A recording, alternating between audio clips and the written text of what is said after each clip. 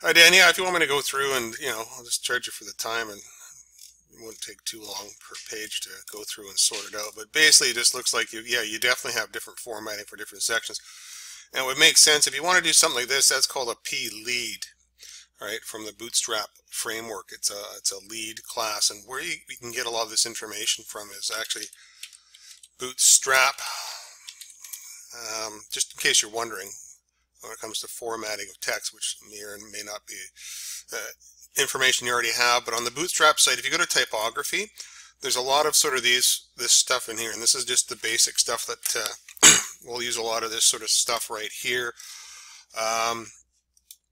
Like there's your body copy, there's an example here. This is lead copy, here's an example here. So if you want something a little bit larger, use a class of P lead, things like that. But yeah, if you want, that's a H4 tag or whatever you want it to be, H3 or H4, H2, okay?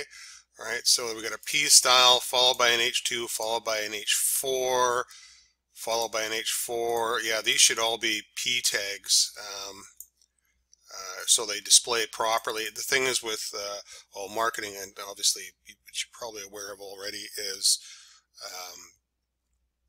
let me just see if I can copy this into a site and explain it better. Here's an example. You can sort of click on a piece of text somewhere, and your class in your format will show up down here. You can actually usually, if it was an H4, right? So I've selected that. Now everything in here is in this whole area here, right? And you can sort of click down here to figure out that whole paragraph has been converted to an H4. Well, you could probably click in here, right?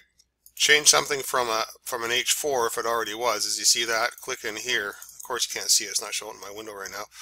But go to the H4 tag here, and then you could switch it back to a paragraph.